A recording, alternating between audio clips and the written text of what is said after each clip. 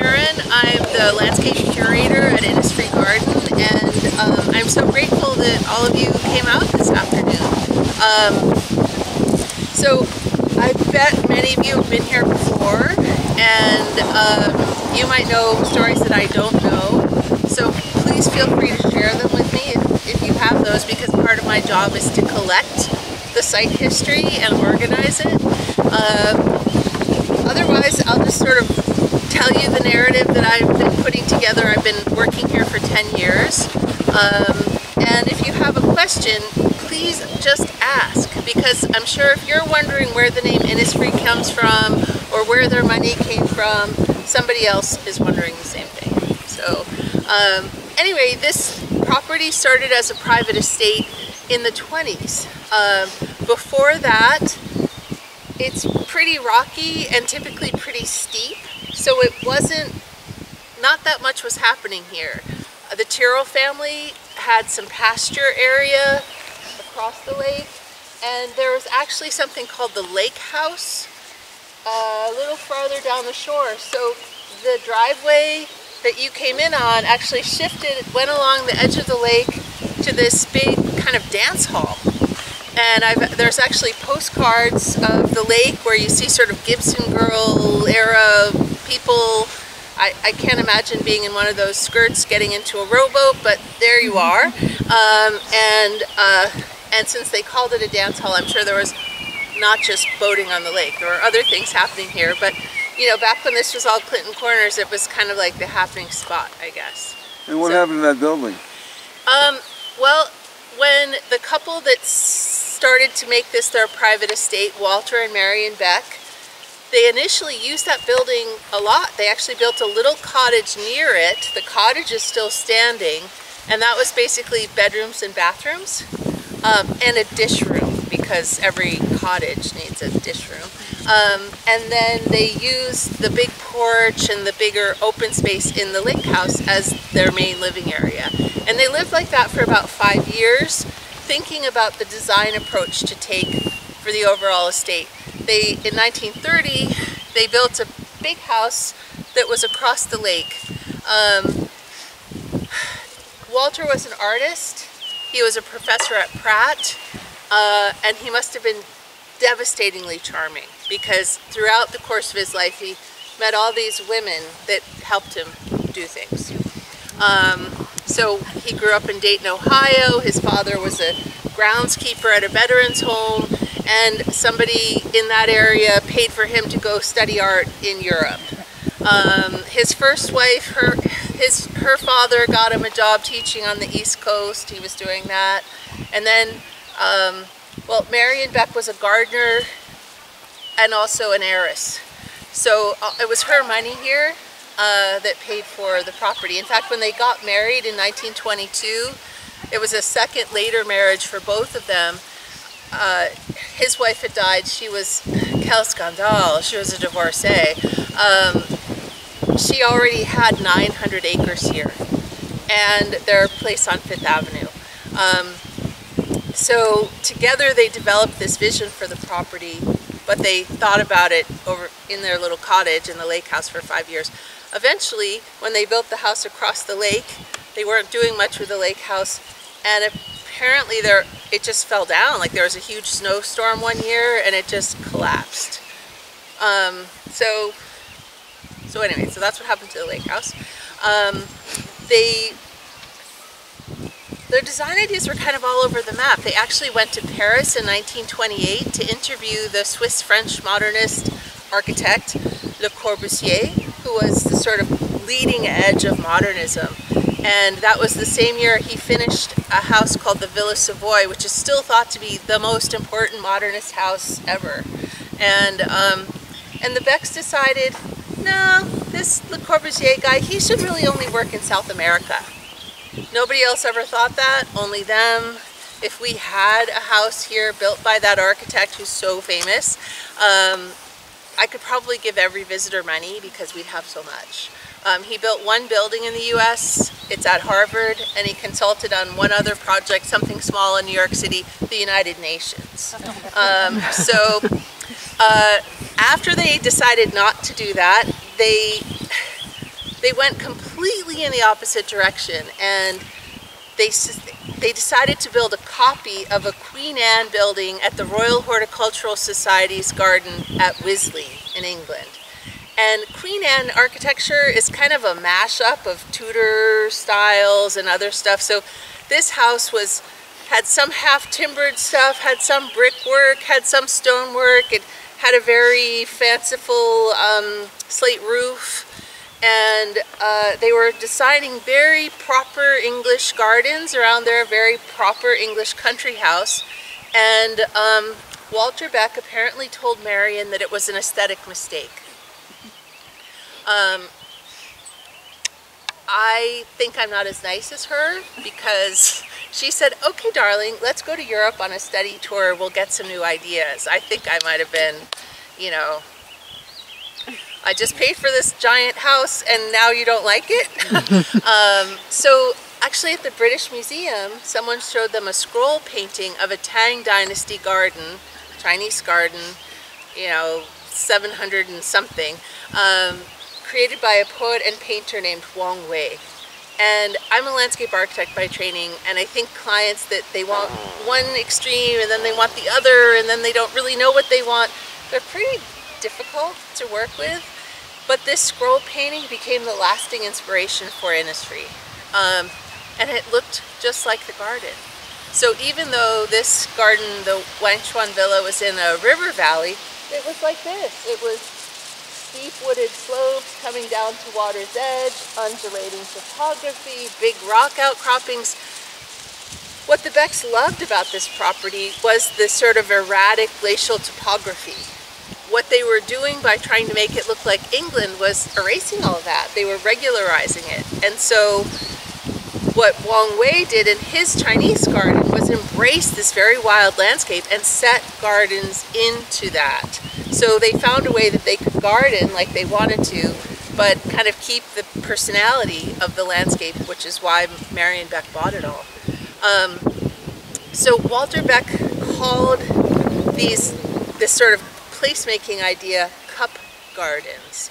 So kind of like Le Corbusier should only build in South America, no one else talks about Chinese gardens with cups.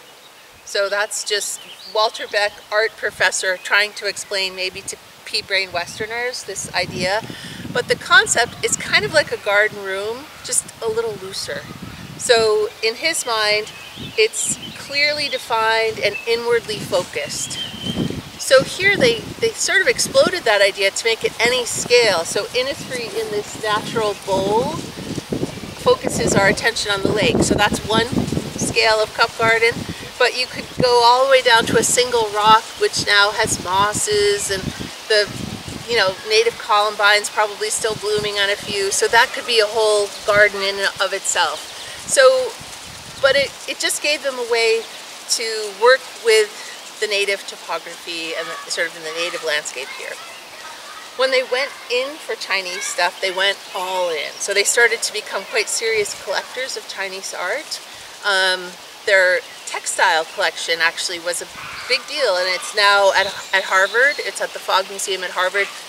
If anyone is that interested, you can go online. They've started to pay more attention to female collectors. So they acknowledge Marion Beck as the sort of collector here, and you can see some of her pieces. They're sort of extraordinary.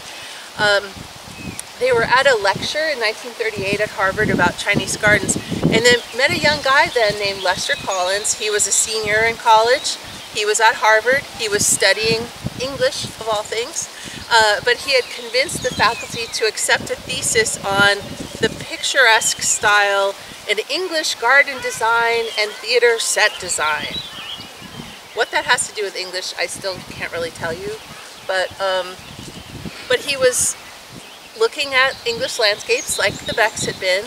He was thinking about Chinese landscapes because in the 18th century Europe, I don't know if you've been to Kew, one of the Royal Horticultural Society's gardens, they made this wild garden in the 18th century and they put a giant pagoda in it.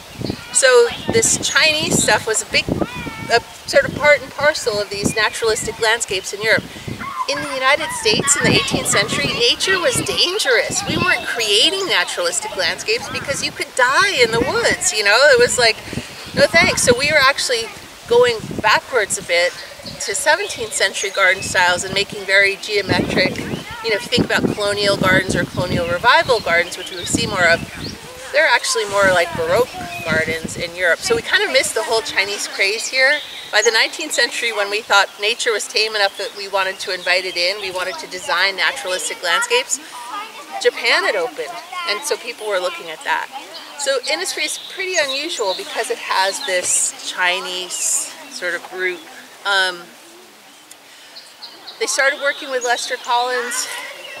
He came here the spring of his senior year, built a beautiful waterfall with Beck, did a few other things, and they formed a lifelong friendship. So he took off, he traveled for 2 years through Asia studying gardens, kind of Asia writ large. I mean, Afghanistan, India, Nepal, Tibet, China, Japan, Korea, and then a lot of these countries have different names, but you know, Indonesia, Cambodia, Thailand, stuff like that. So he leveraged his Harvard contacts. He met all the scholars, all the designers, all the curators.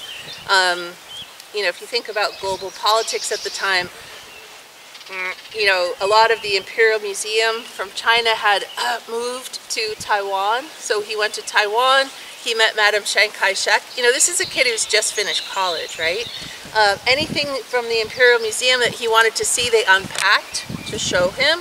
So I think that Harvard network must have been, you know, working double time for him. But he came back with this really unusually deep scholarly understanding of kind of Pan-Asian design ideas and art ideas, and a long, like lifelong passion for these cultures. The Becks collected Chinese stuff. They actually had Chinese speakers here during the war translating some documents for them because almost nothing was available in English. So we have some Chinese texts where only pages with illustrations, of course. You know, they paste a little translation in so they could learn, but they never went to Asia. So it was really Collins who was bringing the kind of boots on the ground experience here. Walter Beck liked to make these little assemblages of rock, these cup gardens. He'd get an idea, Marion was the gardener, he'd say, I want something kind of feathery and gray, and she'd, you know, fill in the blank. And the three of them, though, they worked pretty well together. The Becks didn't have kids. They wanted Innisfree to be their kind of lasting contribution to the world, their child. And Lester had kind of, they bet on a dark horse, you know, the kid talking to the people who probably paid for the lecture. He turned out to be a big deal in the world of landscape architecture. He came back from his travels, went to Harvard to study landscape architecture, actually joined the faculty at Harvard and quickly became the dean, the head of landscape architecture at Harvard's Graduate School of Design. He was a really influential teacher, quite influential designer, but he mostly worked as a sole practitioner. So very few clients want to pay the top designer rate to do drawings. So he did a lot of work in Washington, D.C., so much work that you've definitely seen it before. He literally shaped the face of the Capitol.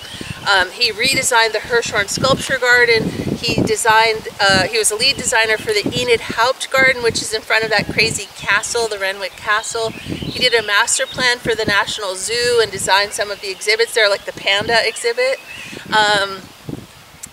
Worked at the National Arboretum, the National Cathedral, Kennedy Center, did about 30 parks for the National Park Service along Pennsylvania Avenue. So you've seen his work if you've been to DC, but he's not really a household name. The Smithsonian was working on some stuff and they said, we have one drawing with his name on it. And I said, yeah, but that's like, and they're like, but he's copied on everything, every letter, everything. Why is Lester Collins all over everything? It's like he was the idea guy, but he'd tag in with big firms where they had minions that would do the grunt work. And so I think there was a short period where he had a draftsperson doing work for him. And there was one client, the Graham family Washington Post and Florida Politics. He designed a whole town for them called Miami Lakes, and it's you know, it's incredible. And it now today people credit, they look at this Miami Lake City, which is little walkable community centers, a main street downtown, kind of curving roads, lots of trees, high quality of life. And so that became a model for development in the southeastern part of the United States. Our guy Lester. But anyway, the Grahams who developed that, they loved him so much that he designed everything there, even the signs. And I think he must have loved working for them because, you know, it's just a pretty steady gig. Where would he work at? Was he at Harvard still teaching as he was doing these? Yes and no. Oh, okay. So he really liked teaching, and he developed lifelong friendships with some of the other faculty, but also his students. But I don't think he liked department politics. Oh. So he eventually quit and went to Japan in the 1952-53 as a Fulbright scholar, kind of the mid-career award. So he went back to Asia to, actually the historians that he met with there in 1939 told him about this early Japanese garden design manual. And it hadn't been translated into English, and he went back and he found a scholar that he could work on that, create the first, I'm like 90% sure, the first English translation, study traditional Japanese garden design and construction techniques. And so he did that, and then he relocated. When he came back, he moved to Georgetown because he had been associated with Dumbarton Oaks. Have you guys know that place? So it was a beautiful private estate in Georgetown given to Harvard. That was the model that the Becks wanted here. They wanted to make this study center with their collections, and they wanted to have the garden open to the public. So he was doing some of his design work when he was at Harvard, and he was doing more when he was living in Georgetown. And some here, because eventually he lived here for half a year. So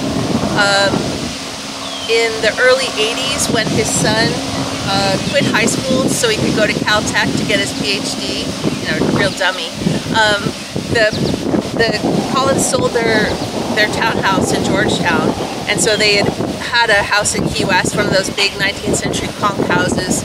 And so they were there in the winter, and then they were here in the summer. But that was just the last 10 years of Lester's life. So before that, he'd come in, you know, as often as possible, but it was shorter trips. So that whole time, it was just one of many projects around the world that he was doing.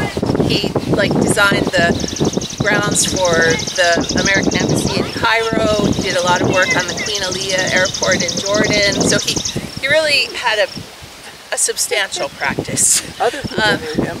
Yeah, other people knew him. So when he died, the Washington Post did this incredible article where they interviewed all these other designers. He was kind of like the designer's designer. All the design people knew him. There was some, Washington has its own sort of subset of the social register, something called the Green Book, so he was the guy for that. And then there was some article that talked about him as, you know, who are the top designers? Well, you know, there's so many choices for interior design and architecture, but for landscape architecture, there's only one, and it's Lester Collins. So all these people that worked with him and collaborated with him over time, you know, they said, we think he's the greatest unsung architect of the 20th century. We think he's been so influential. We think whatever. Well, here we have his life's work, his masterpiece, right in Millbrook.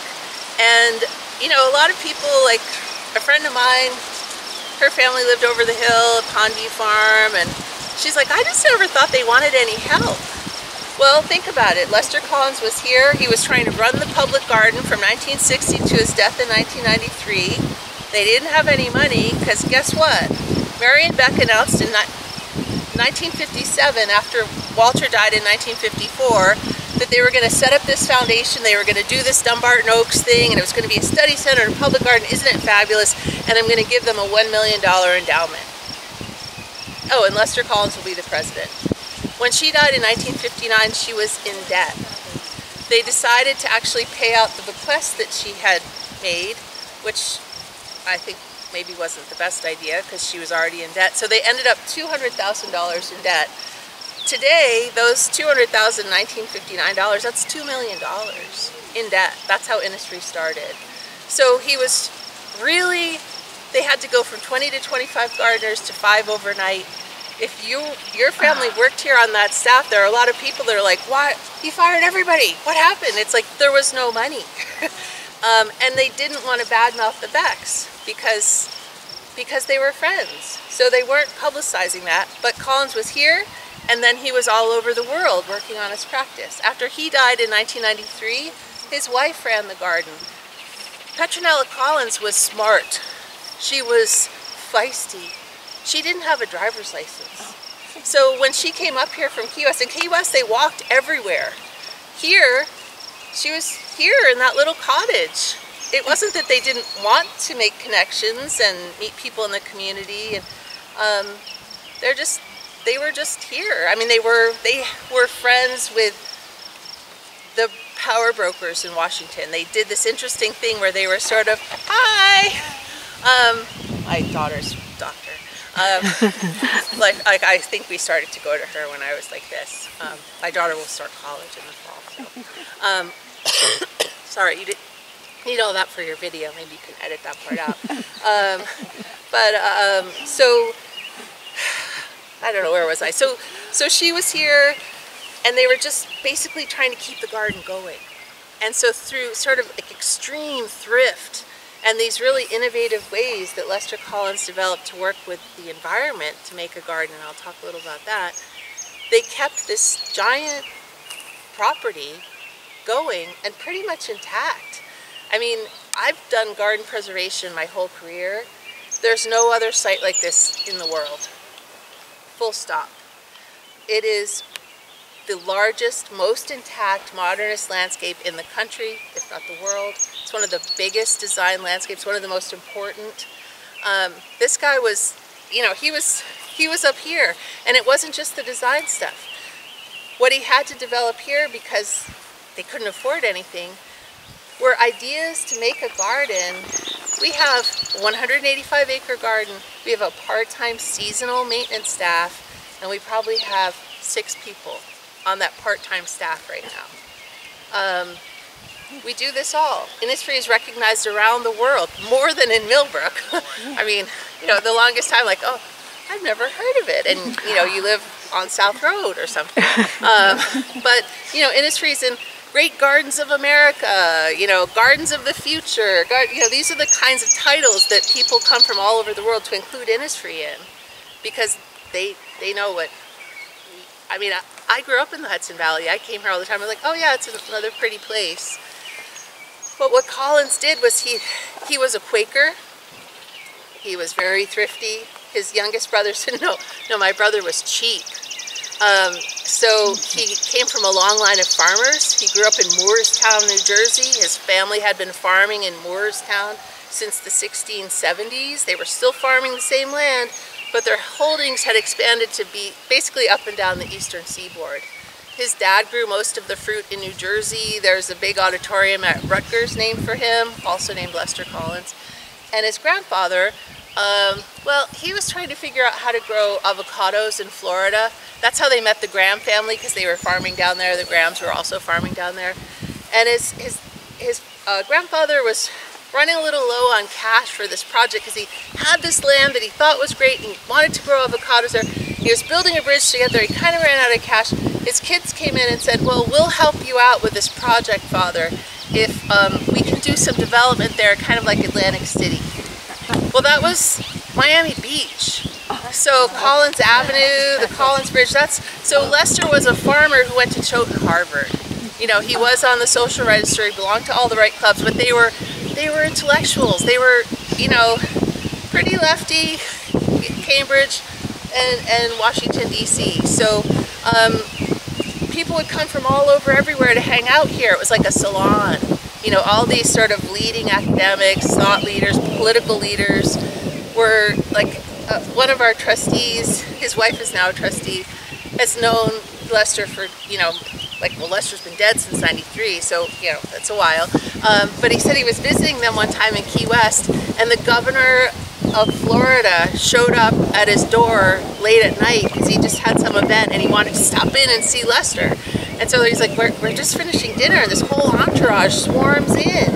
And it's, you know, whatever one of the Grahams was the Governor Bill, I guess. And so when they were here, though, they were just working. They were just, you know, trying to get the garden stuff done. So I think where we are now is we've gotten Innisfree listed on the National Register of Historic Places. For anything that's achieved significance, this is a lot of jargon, I'm sorry, in the past 50 years, you have to meet even higher standards.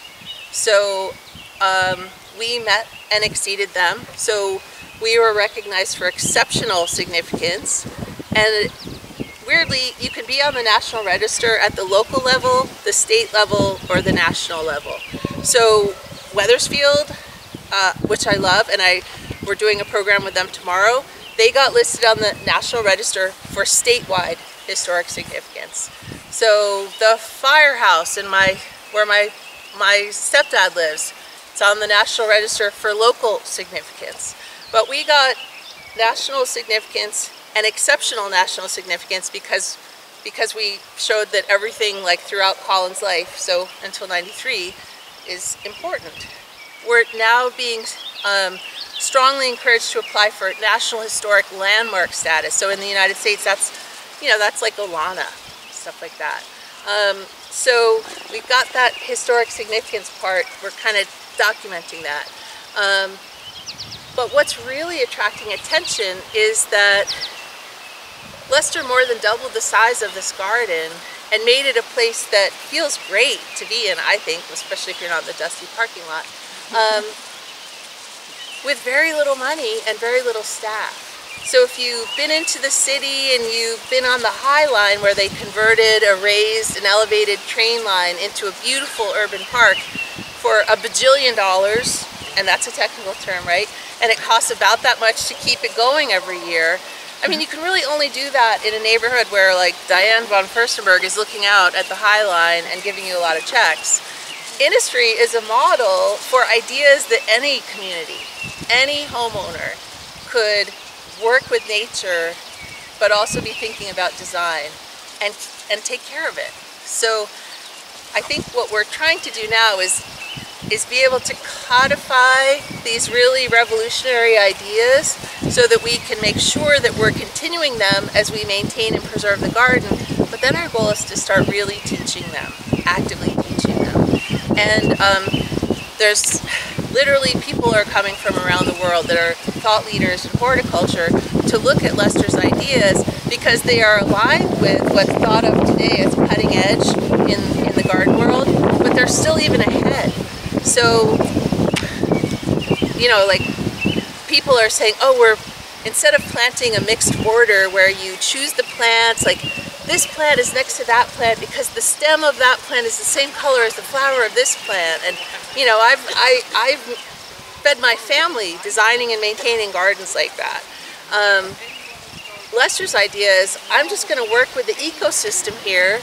I'm going to think about what design job I want it to do. Like, there's an area over there where there was a big bog and it had gone to woods. So, like, the succession process here is open earth, like there's a fire or a big storm, bare earth basically, or a little bit of stuff on the ground, to trees. And then the trees fall down and you starts all over again. So you come through the pine area, down and around, and he didn't want you to realize that you were right on the edge of the lake. So he let a thicket emerge. So every 5 to 7 years we get in and we take out the biggest trees and the biggest shrubs, because if you just let it keep going, it becomes trees and you see through the trunks. It doesn't make a wall. But this thicket of shrubs, you don't know that the water is right there. And meanwhile, birds and all kinds of things love there. It's like a very safe, you know, habitat area for them. A couple steps along, that thicket drops to be about chest high, or, you know, waist high, and it's a reveal of the long view up the lake. And so it's ta-da! So it's sort of like a viewing platform, and then it's completely different plants. That community of that developed on its own just because more light hit the ground plane we didn't plant any of these plants.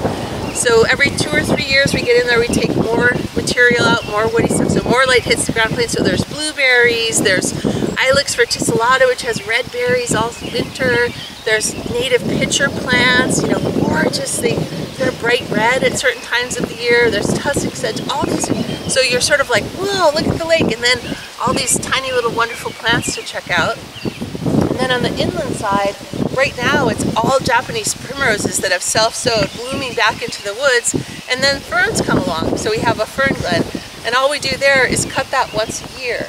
So these are all different points on that succession process, but they make 3 different gardens, 3 different plant palettes or plant communities. We didn't plant anything, and we do once a year in one area, every 2 or 3 years in another, and every 5 to 7 years in another. This is the kind of thing that's making horticulturists come here from Germany. Like actually we had a whole like landscape architecture graduate program come here from Germany. So we have a long way to go to get our organization caught up with the garden, because what the Collinses weren't doing was raising money and glad-handing people. Because when they were here, they were working hard. And when they weren't here, they were busy doing other stuff. So I feel like they got the garden really evolved and interesting, and our nonprofit is maybe in the toddler phase.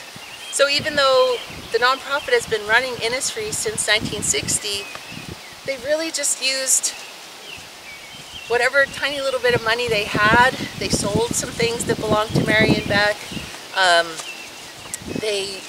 You know, there wasn't a big market for Chinese art. So it wasn't, you know, the Becks had this great time collecting, but it wasn't like Innisfree got all this cash from that. So it was really that kind of, we were pretty lucky to get some great financial advice from treasurers over the years. But I think of Lester as being like a radical pragmatist. Like some of his ideas, you hear it and you're like, wow, that makes perfect sense. But I think of myself as pretty sensible, and I wouldn't get there from here. You know, but once you lay it out, it's like, oh, that's terrific. So I think it's beautiful. It feels good. Why does it feel good? Because it's all about, one of the things that he was thinking about is, how do people feel in the landscape? Like his mantra with his students at Harvard was, it's easy to design a landscape that looks great from an airplane, that looks great from above. The drawing looks gorgeous. And as a designer, I can tell you that can be kind of seductive. But, you know, he said, think about what the people feel like when they're there. He started a revolutionary program at Harvard where he'd get the students building small designs, because it's really different when it goes from, you know, here to here. And I wish I'd had somebody like that. When I was in grad school, I was so interested in making everything so clean that I think I designed a few things that were a little bit more like, you know, the Olympic Stadium in Berlin, you know, so sort of, whew. So he uses how our senses work in designing this landscape. So you might go from a narrow, shady path with a lot of detail to a wide, sunny spot that's pretty spare. You're above something, you're below it, the sounds change, even the smells change. So our mind isn't, we don't have a checklist, we're not going along, but actually all of that is mindfulness, right? It's really about being in the present and focusing on that. And he was an early proponent of landscapes as actively healing. He did a project in the 50s with Walter Gropius, a hugely important modernist architect, and he said, it was a big hospital complex in Chicago. He said, I want the landscape to do the same healing work that the doctors are doing inside. So I think people come to Innisfree. I've said many times, if I had a blood pressure cuff in the parking lot, you know, unless you're like late for dinner and you're stuck here and I'm talking at you, you know, everyone relaxes here. And you leave feeling not like, oh my gosh, I can't believe my garden doesn't look anything like this. I have to get home and work. This doesn't have that impact on people, but it is making you feel really present and noticing things. Because a lot of what we do is organic, we have a terrific, you know, very high biodiversity, unusual plants and animals. We have they're not so unusual now, but this is the third year that bald eagles have been nesting on the lake. We have, you know, bears and coyotes, and I've seen otters in the lake, bobcats, osprey, you know, all kinds of, lots of different kinds of owls. So bald eagles. Yeah, bald eagles. Yep. I was sort of hoping they'd be out showing off for you guys now, but anyway, so I'm a Lester Collins fangirl. I'm sure you can tell. But you know, I've spent my career studying and teaching people, and I think that the things that we have to teach here are potentially revolutionary. Like, some of you have probably been involved with public projects, and you know how hard it is to get the money together, and then you've got to figure out who maintains stuff, the staff, whatever. Just you know, the Thorn building.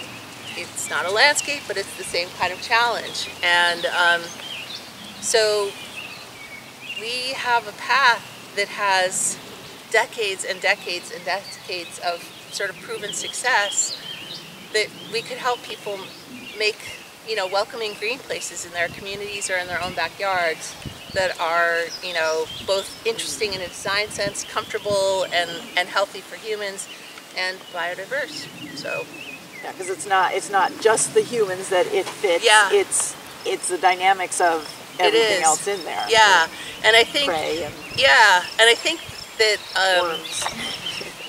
it's interesting to me that Collins really felt that this was a place for people. So I think it's nature when we're not here, but when we are here, it's Innisfree, because it's really about what you're doing here. But that other party it was like an active partner in the design and in the maintenance of the landscape. So all of that, you know, it's sort of like that circle of, you know, you take care of the land and people feel better and take care of the land, and so we're part of the network. But I think his understanding, and in a way, his sort of generation of designers that, you know, book titles by his peers, you know, landscape for living, gardens are for people, you know, that was really like, this is a place for people to do stuff. So I feel really excited that you guys are here. I love the fact that we're going to have a free community day for Northeast Dutchess residents on Memorial Day weekend. I like the idea that we're here as a resource, free for school groups always, even when Innisfree really had no money. Students could always come. So we're trying hard to continue as good neighbors, and so hopefully you'll keep coming. As we sit here and hear you and listen, just the bird song around here is diverse. It's not just the red-winged blackbird off the cattails or something. It's that, and it's higher, and it's over here, and it's just a whole diversity. It is. It's pretty, I mean, and I think the thing is, we're in this amazing location. I mean, first of all, where we all live, Dutchess County sort of identified when they did like some study about habitat and whatever. We're kind of at a big crossroads for not just individual habitats, but sort of groups of things. So it's pretty diverse. And then Innisfree we're down from 900 acres to 185, but that land belongs to Rockefeller. They're the best neighbors, right? They study birds and ants. You know, they're not doing anything to that land. So, and then there's Kerin, it's another 2,000 acres. So we're in this, talk about wildlife corridor, you know, and it actually works the same for plants too. Like if you think about native plants, you know, they're able to kind of propagate, and so the seed bank here is very rich, the animal life here is very rich, the insect life is very rich, because there's all this land undeveloped or minimally developed that is intact. And so because we're this big water source, it's basically a glacial puddle. So this doesn't flow a lot of places, it's just here, so animals are coming to take advantage of it. And we have some more mowed lawn, right? The woods aren't mowed. So we see the animal life here, and the birds are here because they like those, a lot of them like those edge conditions where they're safe in a thicket or in a woods, but they can see other stuff and they get other food sources. So for instance, we get a grant from a state agency that usually supports it's funding for living collections, and they don't like designed landscapes. You know, they'd like this to be a zoo or a botanical garden, but they felt like the diversity of plant and animal life here was so high that they gave us money anyway, because people can come and see it all here, even if it's maybe prettier or different. You don't have to see a caged bird. Yeah, a cardinal. They don't know. They don't care, right? So we did a birding walk here 2 weeks ago, 1 week. It's all this time of year. Everything kind of blurs together, and so we started at 7:30. It was fantastic. The first thing the guy saw was a loon going overhead. Yeah, so they they have to go. So they're really high, and I couldn't have told you it was a loon from the ground, but he assured me it was a loon. And so yeah, so there's crazy, wonderful stuff here as a result. So so you guys all might, I mean, especially those of you in the sun, I'm sorry, might want to just go home. But if anyone wanted to walk a little in the garden, you'd think I'd be sick of it. I'm never sick of it. So yeah, absolutely. I always see something new. Yes. How deep is the lake? It's still over 30 feet deep in the middle. And I knew this was a glacial lake, but I learned we had a geologist come and do a walk with us, and we're going to maybe try to get him to come back and do another. So when the Laurentide ice sheet retreated for the last time, like between 15 and 13,000 years ago, depending on which glaciologist you talk to, it formed a huge glacial lake called Lake Washington. And I know none of you are going to say that, like, what somebody else told me the other day, it was named for George Washington, and I was like, okay, George was old, but we're talking, tens of thousands of years. So yes, in a way, yes. I got this paper about Lake Washington, which I've yet to read, but apparently it was like 20 or 30 feet higher than the current lake level, and there are flat areas, maybe this, that were deltas. So geologists that study this can look at the topography today, and they can say, oh yeah, well that's where you can see at this height, so that was the lake level. So I'll be a Lake Washington expert after I read this paper. But I also learned that there are 3 fault lines here. So they're not active faults, but so the way the topography jumps up quickly along that ridge, which continues down to the Taconic Hereford area, that's a fault line. So that was a shift, and the stuff came up. So I'm always learning more stuff about Innisfree, but yeah. So over 30 feet in the middle. We did just get a DEC permit and some donor funding because the shallower bays in the lake silt in. And with the drought and then the heavy rains that we've been having over the past few years, that really accelerated. So we didn't dredge, we did something called hydro raking. So in a very old lake like this, you can get these sort of mats of plant roots and things and silt. So it's like a floating island of muck. And so the hydro rake thing just doesn't mess up the bottom, it just sort of scoops that. We called them mud islands. It's, I guess, we're the land of the dummies here with like the cup garden and the mud islands. Those are not technical terms, but it's very descriptive. So, so we basically had this machine that looked like a cross between a snort, from Are You My Mother, the, Dr. Seuss thing, and a like Mississippi riverboat with a paddle wheel, and that was just lifting this muddy muck. And so we have this giant, fabulous compost pile. But now we'll be back to open water back here. You can already see the bass nests. It's fantastic. I haven't seen the bottom of the lake there in so long, so the fish are super happy. And so we'll now try to raise money to do that in some other shallower parts of the lake. But I guess that would have just, if you didn't take it out, it would fill in. Right, so the lake would eventually, the natural process is that it would go away. Go away. Yeah. So, so it was really deep. Like, I don't know if, like, Bill Finelli, if some of you know Bill, he worked forever with Lester Collins. And so he actually built the bridge that connects so you can go all the way around the lake. And he told me that when they were driving, like, sort of footing stuff in, that at the very edges, the land sides, he had to go down through like 50 or 60 feet of mud, and that was still like towards shore. So 15,000 years of sediment. The lake was much deeper than 30 feet when it was first created, you know. So, so has anyone ever taken core samples, do you know?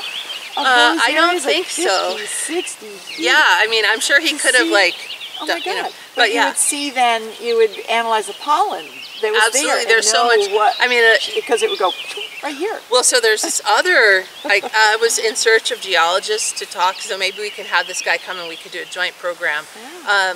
So there's a guy who works at the State Museum. I didn't know that geology in New York was, you know, kind of a turf issue, but apparently, like, the rocks on the west side are really different from the rocks on the east side. And not that many people are specialists in this side. There's a lot of people that are over there. So, so this one couple that wrote a book about the Ice Age in the Hudson Valley, I thought they'd know stuff. They're like, well, we can come and give you our talk, but we're not going to come and talk to you about Innisfree. And we don't even really want to come to Innisfree anymore. They're upstate. Yeah. Yeah. So then this guy who's a professor across the river, he came over, he was fabulous, and he's the one who's teaching me about the kinds of rocks we have in Lake Washington. But this other guy in Albany, I'm going to get him, because he discovered the oldest fossilized forest, full stop, in Cairo, depending how, if you're an old timer, it's one way, if you're a newcomer, it's whatever. That place across the river. And so he wanted to talk about early plant life.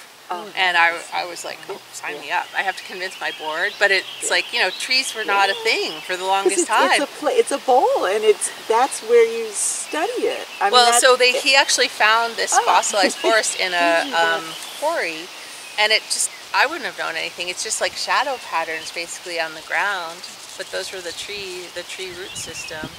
And so here I've learned from Steve, the other geologist, that like the rocks on this side of the river, there's been a lot of turnover, and so, you know, there have been several mountain building events, and then they've gone away. So we had like huge mountains over here. The tectonics were very tall, like the Himalayas, and so those are down under there somewhere now.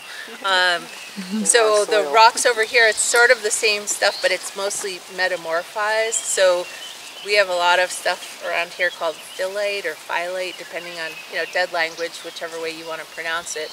But that's basically shale that's experienced heat and pressure. So our rocks are just cooked a little more than the other side of the river. But for some reason, that means that there's no, I don't know. So I'm hoping that the guy that was coming here will talk to us more and do some more work on the area. So fault lines, glacial Lake Washington, there's a lot of cool stuff. So I'm sorry, I have another question. Yeah, bring it. I love it. So when Lester Collins visited the Asian lands, different places, and, you know, dreamed and was inspired by landscape ideas. Yeah. Did he actually bring plants back for that? He didn't. Did he mix? He did. I mean, you know, it's interesting. He was a plantsman. He wasn't doing that here so much. He wrote specifically that this wasn't a museum of plants. He was looking for plants that worked hard. You know, if a plant was invasive, but he could understand how to use it without having it take over, he loved it. Because what did he love more than anything else, just about, except for his wife? Free. So free plants were good. So plants that self-sow, plants that spread, it's all terrific. He drew on his family's history as fruit farmers. He actually did a little, like, sort of super low-key hybridization. So he, almost just with a handkerchief, you know, there were plants that he wanted more of, and he called it assisted natural selection, because especially in a closed environment like this bowl, you know, over time there'll be differences that emerge. Like all the mice and rats in the different New York City parks are slightly different genetically because they've been separated for so long. So plants do the same thing. So by crossing really successful, healthy, floriferous plants that were growing, he moved that process along more quickly. So he developed something called ecotypes, which are more suited to whatever the particular place is. So that's why our like Japanese primroses, which are certainly introduced, are now like growing in the bog down at the south end of the lake. Or there's yellow foxglove that I've seen growing out of a south-facing rock face. You know, they shouldn't be happy there, but they are.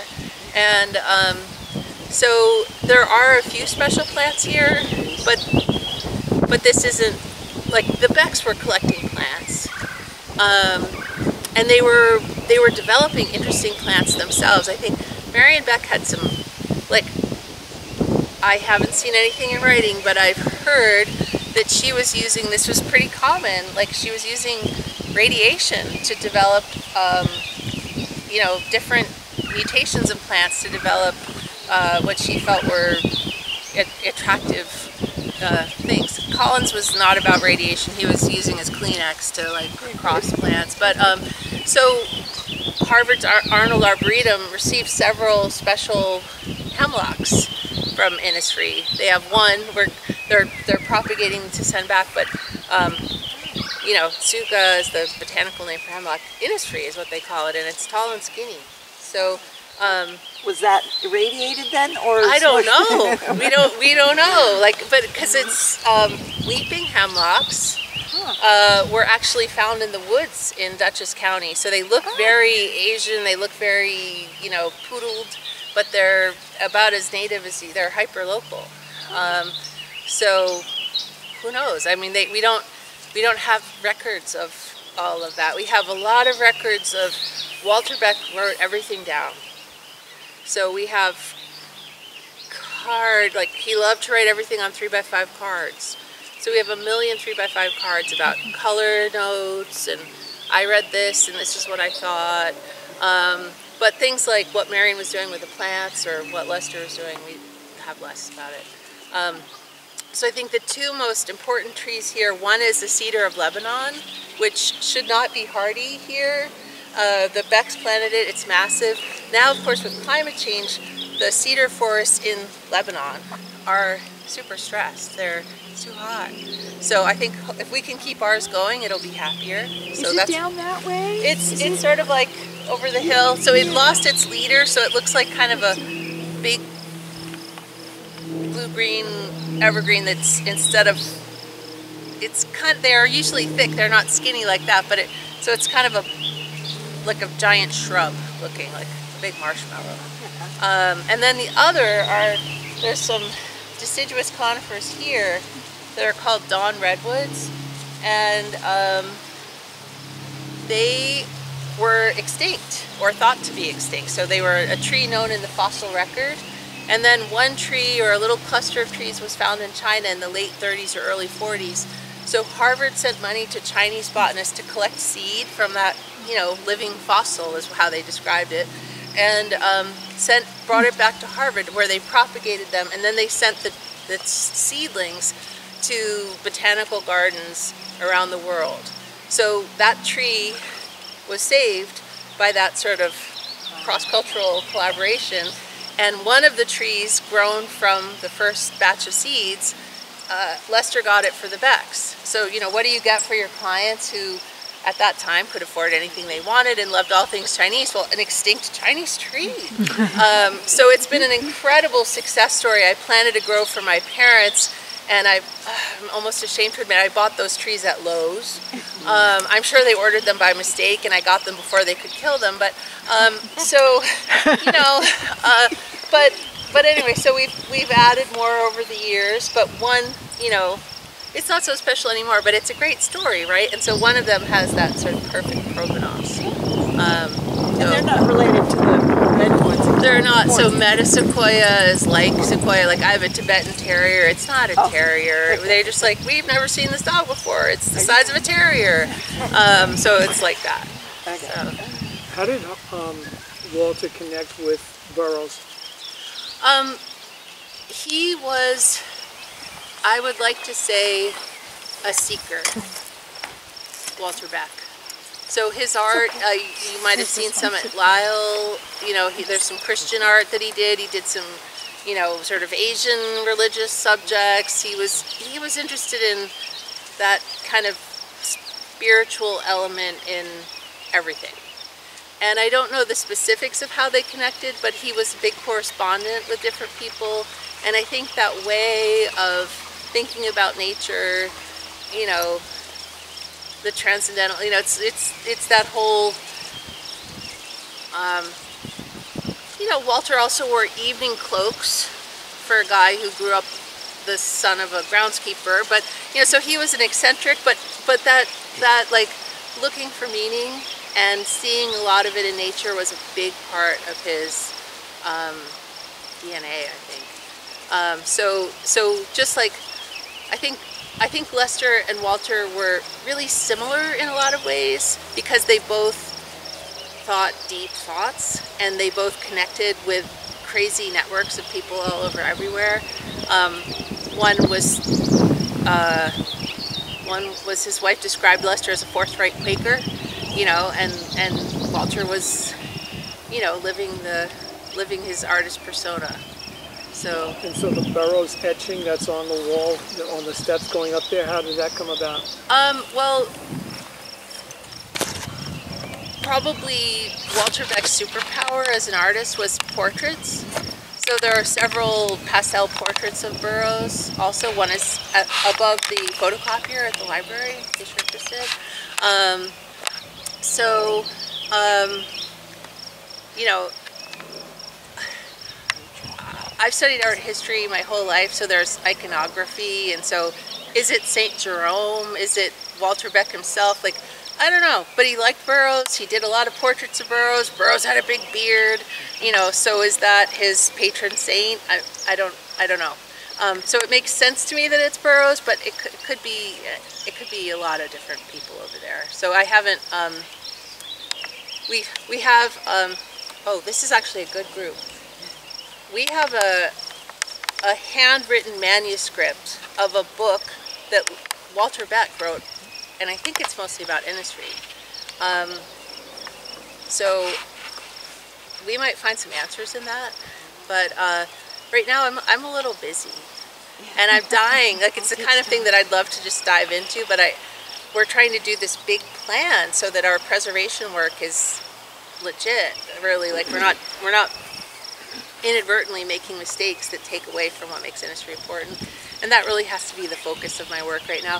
So if somebody is really good at reading, you know, handwriting of somebody who was born in the late 19th century, like, come my way, because we have a really cool stuff. So I think I don't know. I mean, you know, like it could contain, like, well, when I was sitting on the terrace with my friend John Burroughs, I think there could be lots of cool stuff in there, but until we have, you know, last year, I think it was last year, or actually the year before. So I was a full-time employee for the first time last year, and that was the first time anyone other than the Collins, remember the Collins family was working here full-time. Actually, they were not even working here full-time. So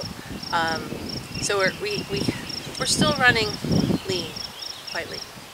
So you can almost, oh, I'm sorry. Yeah. You can almost look at it as it's almost, to create what is here now was 2 lifetimes, basically, you know, the Becks. Yeah, absolutely. So it's a lifetime of work to, yeah, I think so. I mean, bring it up. You know, and I think that is this the garden now that is recognized as so significant different from the Beck's garden? Yes, it is. But the Becks knew that had to change. They had a moss garden that had 2 full-time gardeners that they could only walk in once a week. So even they knew that part couldn't survive in the public garden manifestation of Innisfree. They knew changes would have to be made. So, you know, Collins thought about, his mantra was kind of like how to make a garden that would be memorable, but that would sustain and survive public interest. So he was worried that all the cost savings that he had to do, the cuts, would make the place boring. So it was like, what's enough? What makes it interesting? What makes people come back? And so there are a lot less, you know, there isn't a half-acre cutting garden anymore that has a full-time gardener. There isn't a lot of that stuff, but But the feel, I think the idea of what probably would have appealed to Burroughs, this feeling of being in nature and having a special experience.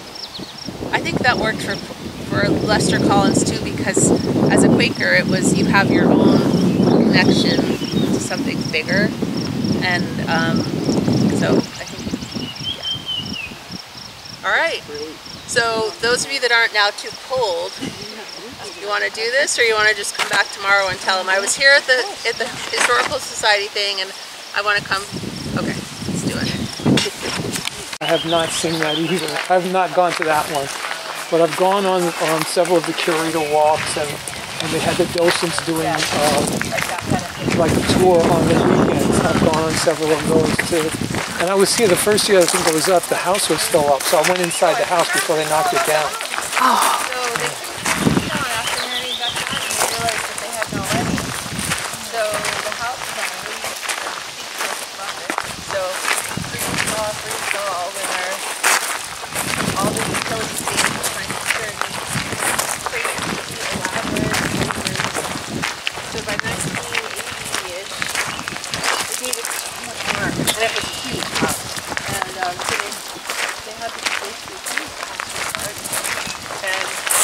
Stories that I heard about the local community was, first of all, the Baxter lived because he married Samantha when he got divorced, and that was they were, of course, they were corresponding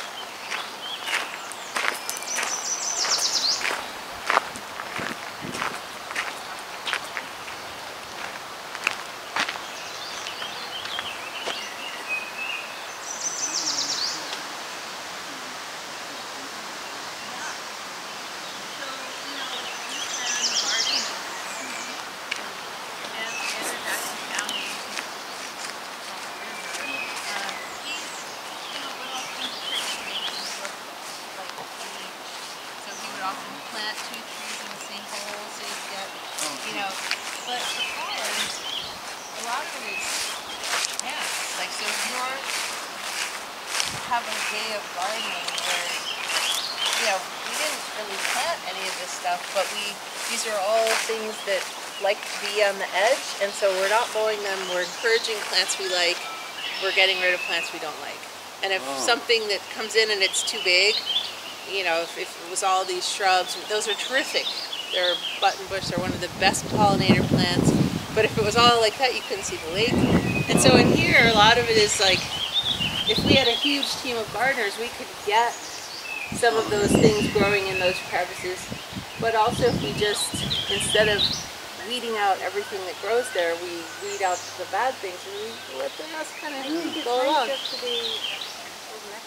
Yeah, so it's not nature, and I think that's the key distinction. There is some gardening that's happening, but it's editing as opposed to like, you will be like this. And so nature has ideas, and it's like, hey, I didn't think of that, but that looks really good, so leave it. Right, exactly. Or that's a terrible idea, so we're going to compost that one. Right. So did you get any feedback from the geologist about some of this? Yeah, so of course the two main types of rock here are pretty hard to tell apart. That was awesome. He's like, you know, in the Grand Canyon you have all these different colored layers, and I can tell you exactly what they all are. Around here everything's gray, and they're kind of like, you know, so phyllite and gray rocky are the two main types of rock here. And he's like, there can be pockets of other stuff, but it's all very similar. And he's like, some of it you actually have to look at under a microscope, which he didn't bring along with him.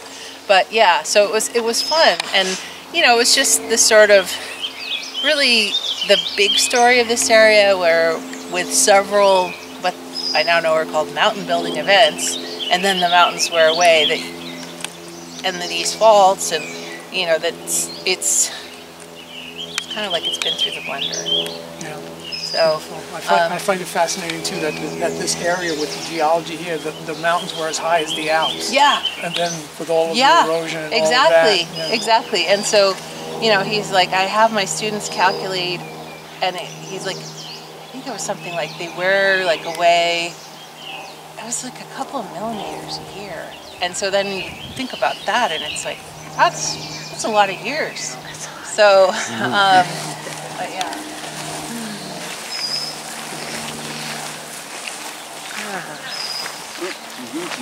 Yep. We have a permit to kind of mess around with our eggs, but I guess we didn't, you know, you know, like, Just that. yeah. Okay. Yeah. I'll see you guys. Bye. Bye. I'm heading back. Bye, John. Babies are sweet.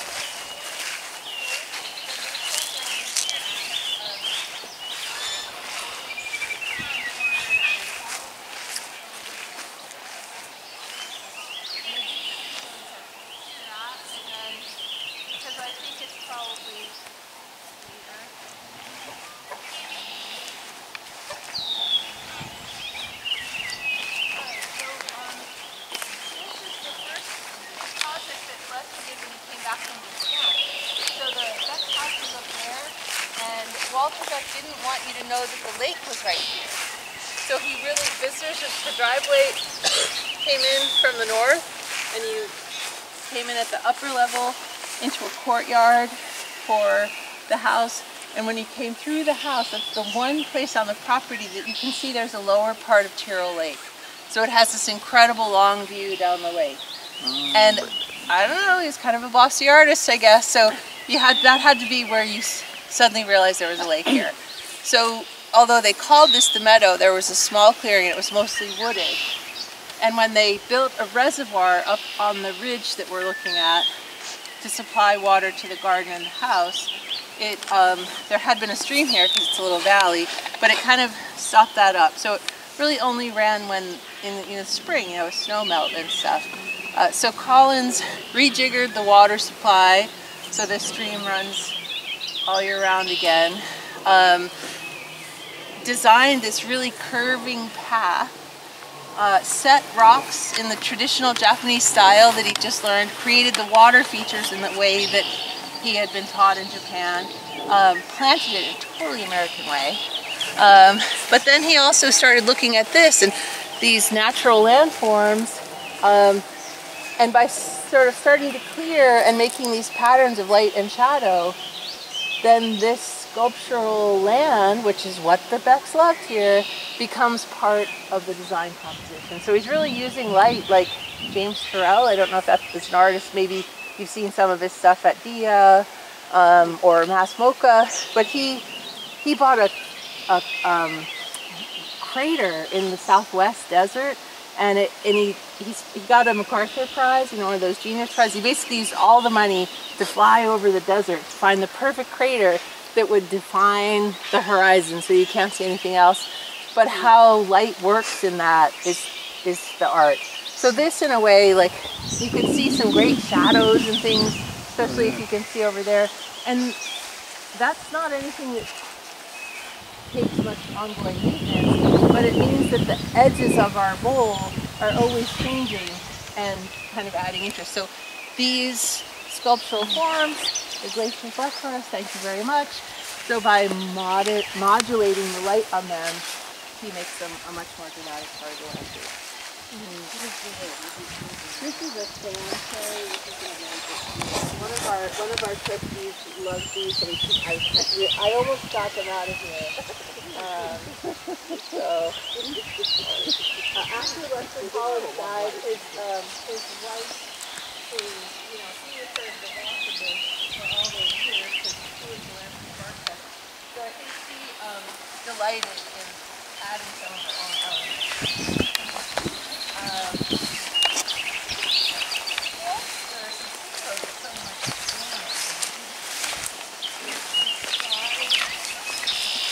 That's a gooseberry. I don't know, because I'm hoping somebody from your group volunteers to help. So here's a erythema duck in the pulpit. Yeah, I mean, wouldn't it be a fun shadow? Yeah. So pretty soon you won't see any earth in here. This will be quite green. They were in here getting some invasive plants out in the fall, so it got knocked out. But it becomes very lush very quickly in a practical way. We don't care. That's the thing. It's like, you know, some of you might know Brad. Yeah, exactly. Some of you might know Brad Roller. He's one of our trustees. Oh, yeah. So when he started working here with us, and he's a great help, he said, "Oh, the lawn here drives me crazy." I'm sorry, I shouldn't have said that on tape. You know, because it's like, you know, it's not all turf. And this spring, he's like, "I've observed so many interesting and valuable pollinator plants. This lawn is so hard-working, even if it doesn't look like a lawn. You know, there's stuff flowering in it, and that's, you know, escape garden plants and all this stuff." And he's like, and it's really doing much more work than a traditional lawn. So he's a total farmer. So there's plants that, as long as there's nothing in that, skunk cabbage. So we love skunk cabbage. So deer don't love skunk cabbage, and so unlike Costa, which gives you the same kind of big texture, big scale leaf, the deer would just demolish it. So Lester figured out that the skunk cabbage, it starts to look a little ratty in the early summer. If you cut it down, it reflushes, so you can keep this like fresh green. And it's a little bit of work, but it's not a lot of work. And so skunk cabbage is like our hero here.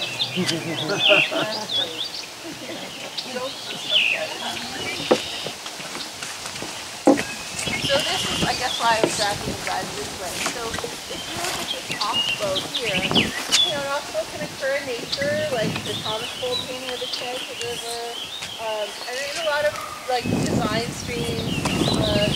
But Collins used it, and he used the shape. He thought of this cup garden, the meadow, as the most important at Innisfree. And I really, when I told you before that I'd come around the corner, I'd walk on those stepping stones and cross that bridge, I didn't get it.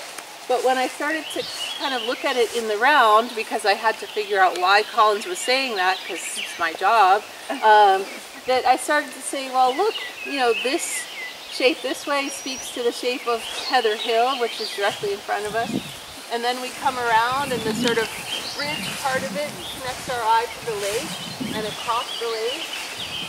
And then we come a little farther, and the shape changes completely, and it's suddenly making almost a perfect circle with that dumpling knoll. And so it's this incredible connecting piece. This is another example of a place where the idea was where the big investment took place, and the ongoing maintenance or even the capital cost of building it was de minimis. So by modulating the amount of vegetation along the stream, he makes the sort of each part of it more interesting. So that bog there with all kinds of wonderful plants is a giant filter. So it's helping the lake stay clean, and there's always something blooming in there. And the contrast of that with this, where it's just this swoopy line, and I think the most beautiful thing Collins wrote about the garden was that here the reflection brings the sky down into the garden. And so it's just light and live. And then in here we've lifted some plants because there's been a little erosion on the slopes going down to the stream, so we need to fix it. But imagine a kind of middle amount, you know, it's like Goldilocks, you know, this one's just right.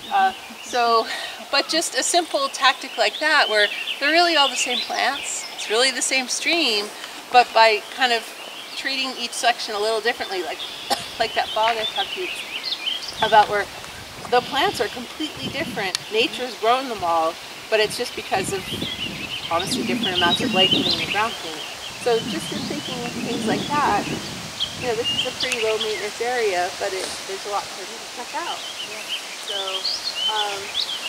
yeah, so honestly, it's going to start to get a little tricky now.